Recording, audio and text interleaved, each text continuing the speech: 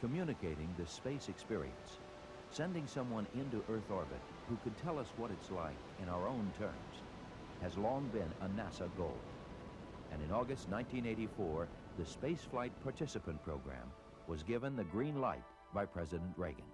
Today I'm directing NASA to begin a search in all of our elementary and secondary schools and to choose as the first citizen passenger in the history of our space program one of America's finest, a teacher.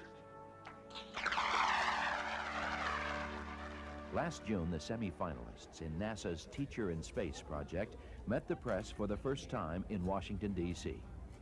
The 114 educators, selected from over 11,000 applicants, spent a week in the nation's capital, becoming familiar with the history of space travel, and of course, taking notes in workshops dealing with various aspects of shuttle flight. Let's get it red hot. The next major milestone came in early July, when the 10 finalists were announced. These teachers had survived an extensive screening process, but they had to demonstrate even more right stuff during their 2-week stay at the Johnson Space Center in Houston, Texas. After a series of tests to ensure that they were medically fit to fly aboard the shuttle, the 10 were given a ride on the KC-135, a hollowed-out padded jet that simulates weightlessness for short periods of time. Finally, on July 19th, Vice President Bush made the historic announcement. Congratulations. Barbara Morgan, an elementary school teacher from McAuliffe, Idaho, was selected as the backup candidate, and Christa McAuliffe, a Concord, New Hampshire high school social studies teacher, will be the one to actually fly in space early next year. It's not often that a teacher is at a loss for words. I know my students wouldn't think so. I've made 9 wonderful friends over the last 2 weeks. And when that shuttle goes, they might be one body. But there's going to be 10 souls that I'm taking with me. Thank you. That's great. You can see everything. Since their selection, Christa and Barbara have been training in Houston. There's been a lot to learn, but they've shown that good teachers make excellent students. During her shuttle flight, in addition to keeping a journal, Mrs. McAuliffe will teach 2 live lessons from space. One called The Ultimate Field Trip, and the other, Where We've Been, Where We're Going, Why, which will be broadcast via satellite to schools around the country. She will also do a number of other experiments that will be filmed for classroom use after the mission is complete. Her goal?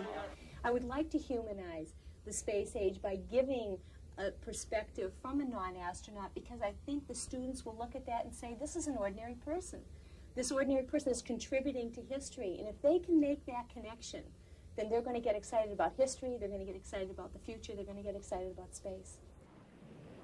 While Christa prepares for her flight, life goes on in Concord, New Hampshire, where she has taught for the past 5 years. Understandably, things at the McAuliffe house have changed. For example, there's now a noticeable path from the freezer to the microwave.